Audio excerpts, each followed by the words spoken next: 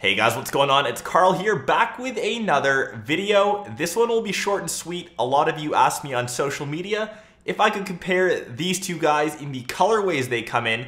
These are the brand new iPod Touches, the 6th generation. I will leave my link to the unboxings somewhere around here, but these will probably be the two most popular color options. We've got black in the front as well as white, and on the back it is space gray and gold. Let's take a quick look.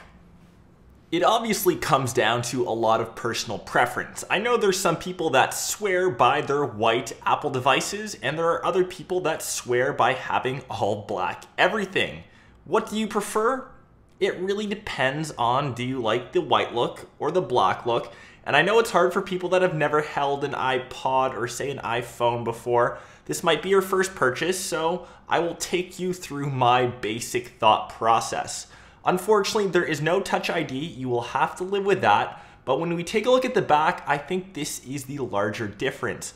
Gold or space gray, and in fact, this space gray does look a bit darker than, say, the space gray found on the iPhone 6. And I actually prefer this look. It's a bit darker and menacing looking, and there's a big difference here between, say, something that is light and something that is dark. A lot of people will say that white iPods or white iPhones are for girls, whereas the black is the manly thing to get. I think that's absolute rubbish, and I think it just really depends on what color preference you prefer, and hopefully this video will shed some light and sway you in one of the directions.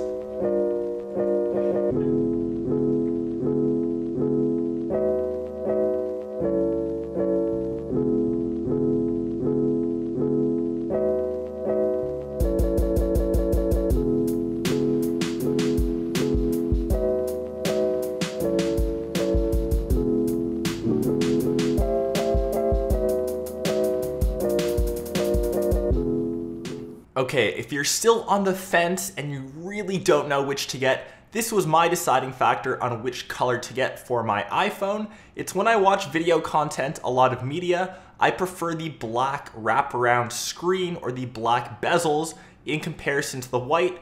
It makes whatever you're watching kind of blend in with the iPhone or the display, but these are really minute details. I'm sure if you pick one up, whatever color option you get, you will be very happy with your purchase. That was my quick color comparison of the 6th gen iPods. Remember, that is in space gray or gold. Which one would you pick? I think I'm leaning towards the space gray. It looks super sleek and I like watching videos on the black screen better, but let me know down below in the comments. And if you like this quick color comparison video, be sure to smash that like button. Stay tuned for my full review, and I will catch everyone else in my next episode. Peace.